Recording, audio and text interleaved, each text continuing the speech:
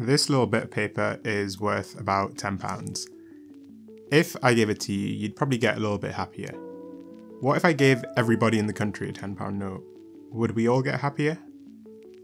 Well, in the 1970s, an economist by the name of Richard Easterlin asked himself this same question, and found that, for the most part, no. Even though at any moment in time, richer people are generally happier than poorer people, as a country gets richer as a whole, it doesn't seem to bring about a corresponding change in happiness. This idea is called the Easterlin paradox. But it got me thinking, wouldn't it be nice if there was a kind of equation for happiness? Something that would tell us all the different variables that contribute and let you know which metric you need to improve on in your life to get a little bit happier. That would be handy, right? Well, lucky for me, I'm not the first person to have had this idea. In the late 90s, two psychologists by the name of Fredrickson and Marcial Losada had a similar idea.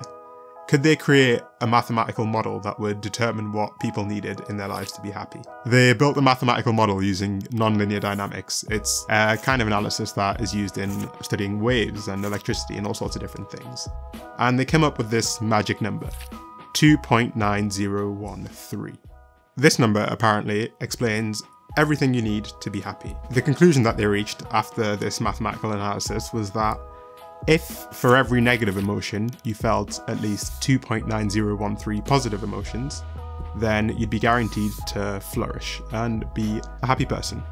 So it seems like the job done, right? Just need to feel 2.9013 positive emotions for every negative one. Easy peasy. Let's call it there. Okay, no, so if it sounds a bit too simple to be true, that's because it is, and this idea has been pretty widely discredited.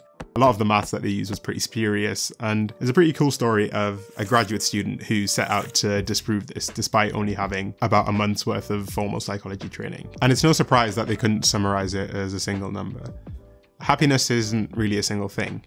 Even at a really, really high level, we can split it into two kinds of ideas, I think. Momentary happiness and life satisfaction. When it comes to momentary happiness, the maths is pretty conclusive on that front.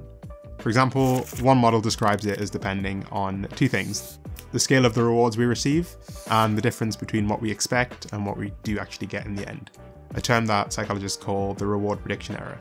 But for most of us, that's not what we're interested in. I'm sure you have a pretty good idea of the kind of things that would give you a burst of instant gratification. It's not the hardest thing in the world to get in 2022. What is a lot more difficult, however, is lifelong satisfaction. Getting that feeling that the future's going to be bright and that you've lived your life how you felt like you should have. But not all hope is lost, okay? And the answer might lie in the work of this guy. Okay, so who is he, you may ask? Okay, so Robert Waldinger is the director of something called the Harvard Study of Adult Development. It's this psychological study that's been running for over 80 years. It started in 1938, before World War II. And it's followed the lives of over 700 men as they've gone from children, some of which were literally living in slums and the poorest parts of Boston, into adulthood and old age. And throughout the study gave them questionnaires, medical exams, even blood tests to figure out what exactly are the factors that lead to a happy and fulfilled life. The study is actually still going on, and they're now interviewing the children of the original participants over 8 years later. And they came up with an answer, but the answer wasn't a complicated mathematical equation or a single number which supposedly determines someone's life satisfaction. Rather, the answer came down to one word, really: relationships. Whether you're rich or poor, famous or unknown, none of that mattered quite as much as the quality of your close relationships. Your relationships with your family, your friends and your loved ones, they're king.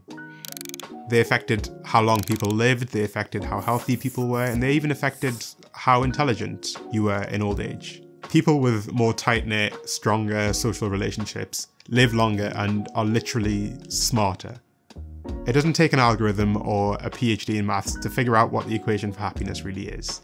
It's that one word: relationships.